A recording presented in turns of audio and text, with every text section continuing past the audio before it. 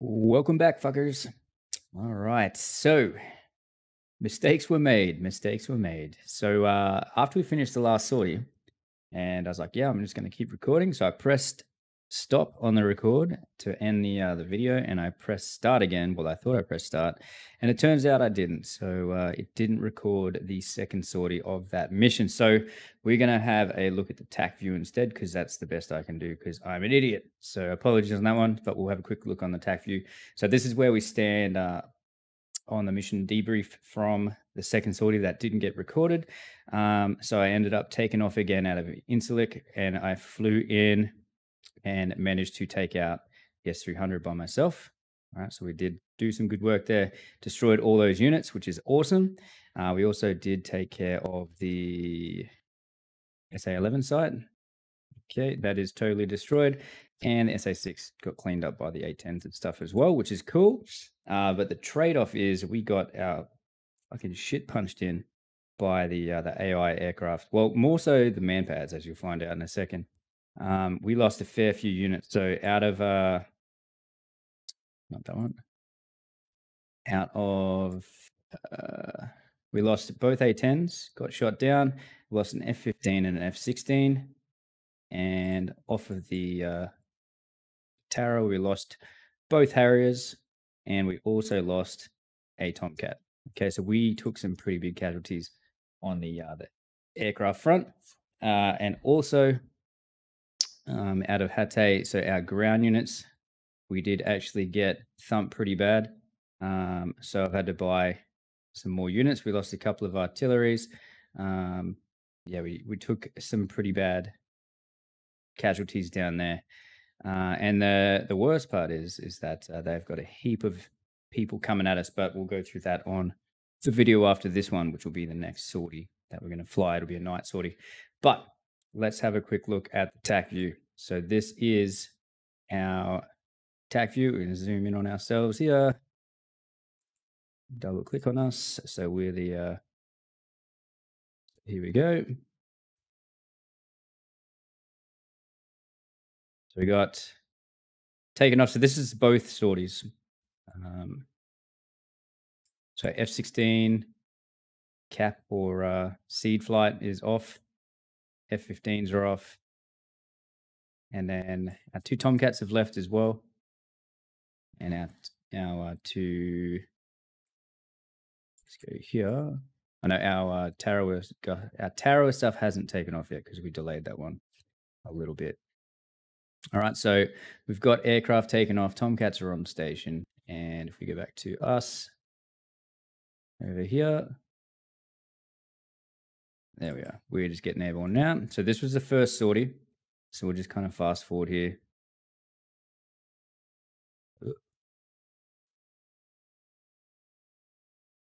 You guys saw how this all went. So I'll just fast forward through this one until we get back to the end, because you guys can watch the video on that one. All right, so here we go. We RTB, land. I'm like, yep, cool. See you guys later. I'll see you on the next sortie, and then that's where it stops. So this is the second sortie as of now. So we just got a rearm. We took the same loadouts. We took 3 harms and 2 CVU-97s, and we went airborne. So we headed out pretty much the same way.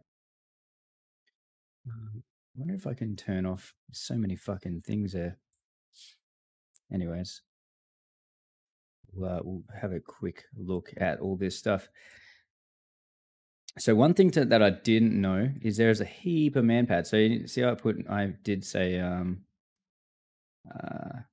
manpads can spawn or will spawn alongside ground units. So look at them all. There's manpads everywhere, and that I think is what took out a lot of our aircraft at the same time. So watch here as the A-10s. All right, they're launching their harms out. These guys are diving down right in. There's a manpad right there. All right, you can see his threat ring. As soon as he gets into that little orange, so the red circle, he's going to get launched on here. That guy is going to be in range. 6,000 feet. He is well within, and that manpad's going to take a shot at him here. There we go. Eagle missile is out. So this is what I think smoked a lot of our. So luckily the A10s saw it and trashed it, but the A10s did get smoked by the man pad. So that, and there's a heap of them. There's so many man pads around, which yeah, not the greatest for ground attack. He's getting launched on again there. Same dude launches again, misses again. So all this while we're flying in, we're ingressing back in, and this A10 is still flying around. Another A10 doing another strike, and he got smoked. So we lost an A10 to an Igla there, a man pad, and these guys are just taking shots at him. So I think that's what happened to our Harriers and the A10s and all of our other units. I think got shot down more so by man pads than anything else. So as soon as they hit the deck, you can see them all. Like man pads fucking everywhere. I didn't think it'd spawn that many in, so that's kind of annoying. I mean, it makes ground attack a lot more sneaky because if you fly down low, you get into the threat envelope, which I am not sure what the height is on that, but it's decent. I think it's like at 16 to 20,000 feet they can take a shot at you. So he's at 7,000 getting shot at there. Launches, misses that one. And misses that one. And we're flying over the top here. Well out of range. All right, so this is where, if we go back to ourselves now, so that A10's about to get smoked. His man pad's got him good. Still flaring. So we'll see what happens with his A10. And then we'll have a look back.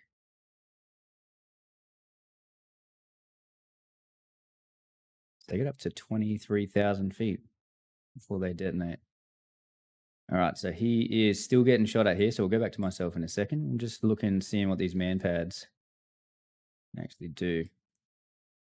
So it looks like he launched a rocket or something like that. Don't know if it was a Maverick. Wind that a bit. Rocket.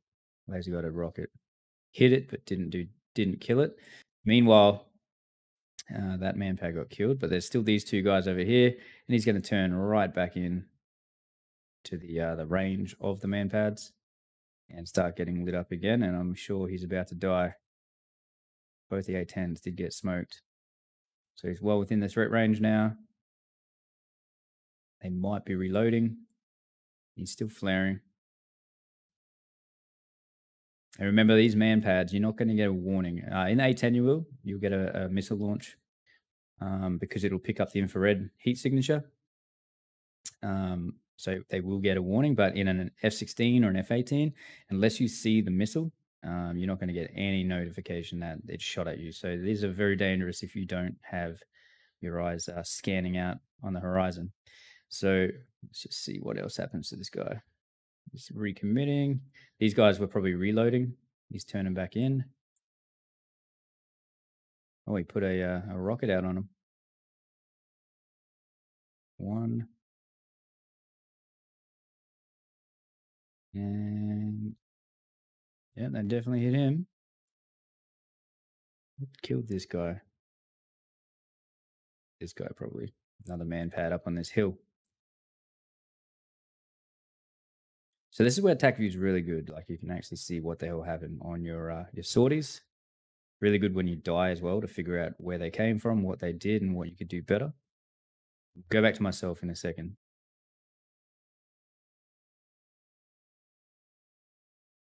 Let's just keep following this A10. He's got to get smacked by something. Oh. What hit him? What the fuck? Did he literally just speared into the ground? What?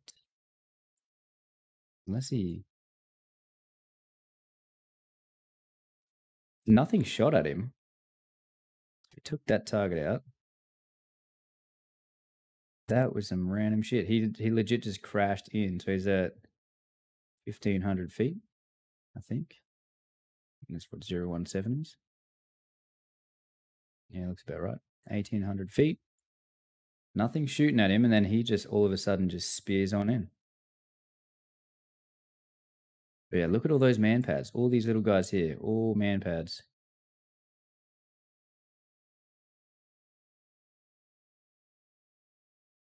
This guy is at 2,200, and then he all of a sudden just noses over. Let's watch it from his view. What the fuck? So this is right along with the A10 here. This is what the A10 is doing. This is what he sees. Kicking in. Airspeed on the left there. Altitude on the right. Compass bearing on the top.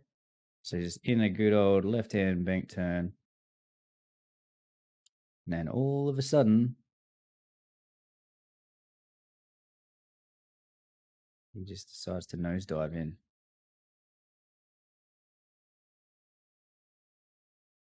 What? Just spears in. Okay. All right.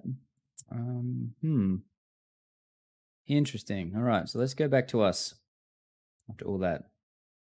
So here we go. So we're cruising in. I'm at Angels 33 doing 0.9 Mach, and I'm flying at the S300 now. So I'm going for the S300 site. That's my plan. So here we go. So I'm flying along, all right? I've got a missile launch. Missiles are out on me, and now I'm going to start going nose up to loft the missile. And what I did here is I was thinking, I'm just going to pause it here. So I was mucking around, and I was saying to myself, because I was the whole time, because I've got the CB-97s on board my aircraft, it's wanting to roll left all the time. So I had to trim it out to the right pretty heavily. And I was like, maybe I can counterbalance my aircraft. And this is right as I'm about to take a shot, mind you. I'd only decided to do this right as I'm about to take a shot. I'm like, I wonder if I can, I'm just going to switch stations and fire off my, the left pylon so that I can kind of counterbalance. I'm not as heavy on the left wing, and I won't have to trim so much. All right. And hindsight being 2020, I should have done that fucking well before I got within range of being shot at. I should have had that already set up before I decided to do this on the fly. And what ended up happening is I pressed the wrong button, and I ended up canceling the lock on the harm, and I had to wait for it. So you'll see me, this is where I'm like, oh fuck. So I'm freaking the fuck out. I'm trying to get reacquire the lock, waiting for my harm to pick up the seeker head. Meanwhile, the S300 missiles are coming at me still super fast.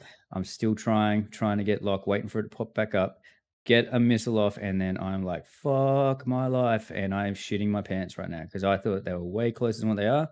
So I go into the vertical notch, straight to the deck, and then turn it into a split S and try and get the fuck out because I am shitting bricks thinking that I'm about to eat a S300 site or S300 missile. So away I go. Now, they didn't hit me, obviously, because I survived. Off they go. So aim one. So the the AGM 88 or the harm is on its way in doing 2.3 Mach. Angel 17. In she goes.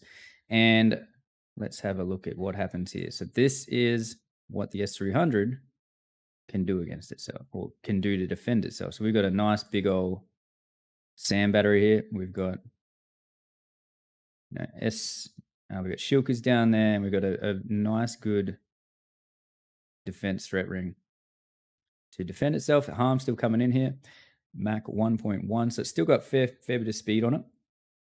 And let's get a click on him, right click there.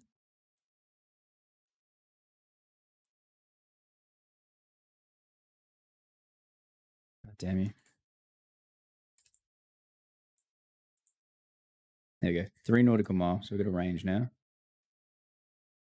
So our range 6 mile. So I'm going to wait till they actually launch a missile. I'll press pause. Missile out. All right, so from 4 nautical mile, this thing's still doing 0.91 Mach, so it's still going pretty quick. It's 5,700 feet in the air, and it's 4.27 nautical mile.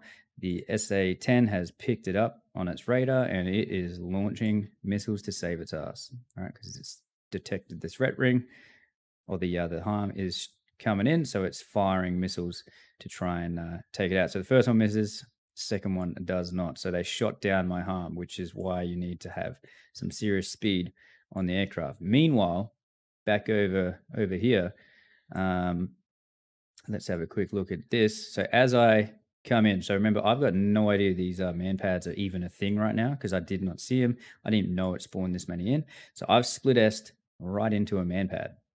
All right. But luckily for me, this man pad's dead. Otherwise, I would have been smoked. So I have totally no idea what I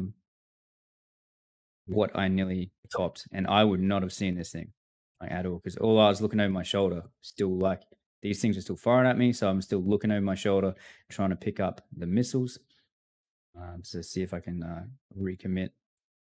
So it's super close. I've got to take that into consideration when you're doing split S's. You don't want to dive to the deck really low. You want to try and keep some altitude so that you don't go into the threat ring of a man pad and get fucked up. So here we go. And that's another lesson. Okay. If you're going to split S away, make sure you're split S'ing away from enemy units. And again, another man pad over here. No idea that he's there. And all I'm doing is just flying around totally oblivious to that.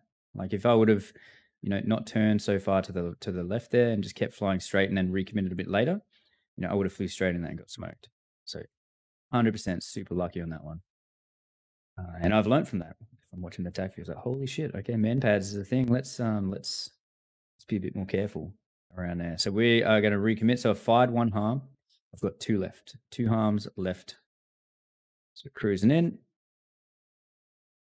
Now I think this dotted line, when it goes green, it means I've got a radar lock or it's locking me. Either way, it's detected a lock on me.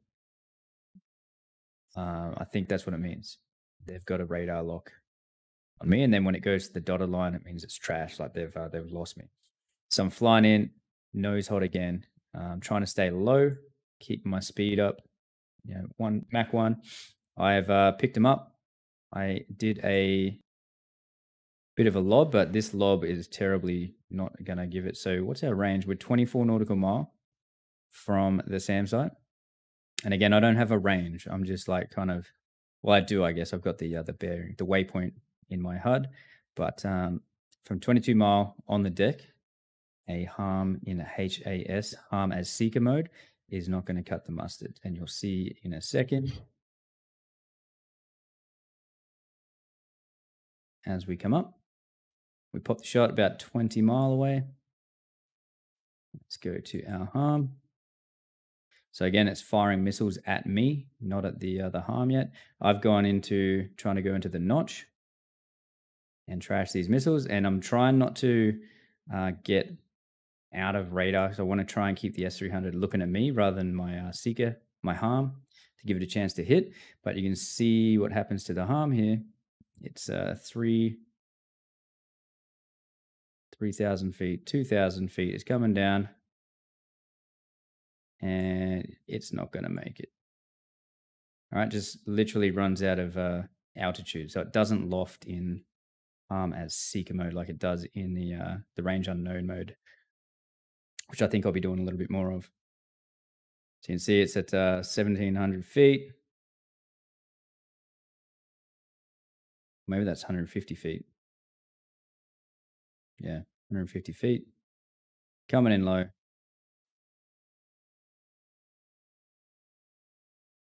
Skimming the ground, and then it just fucking doesn't make it. So it didn't have the legs. So, and I don't know that didn't hit because I'm not looking on F10 mode. F10 or F6 view.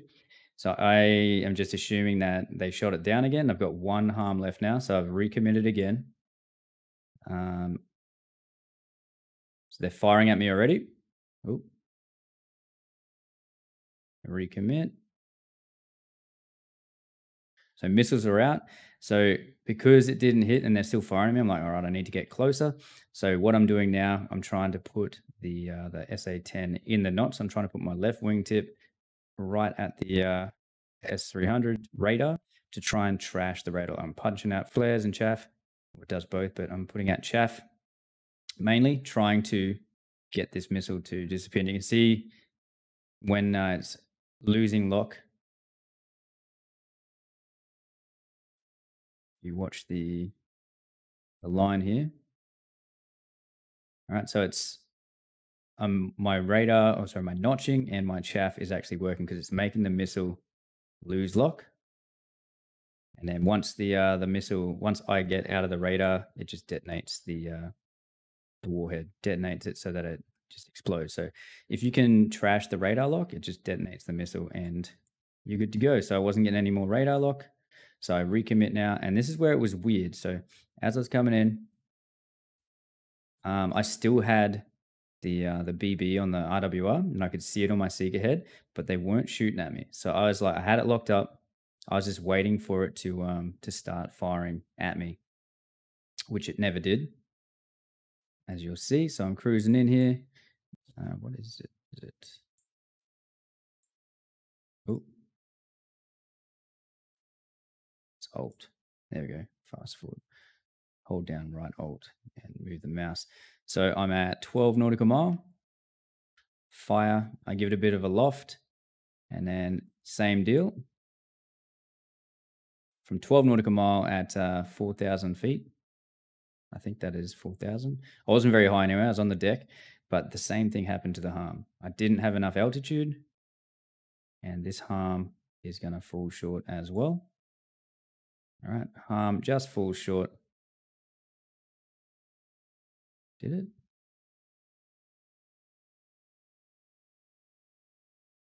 Well, it hit, but it didn't destroy anything. It missed, actually.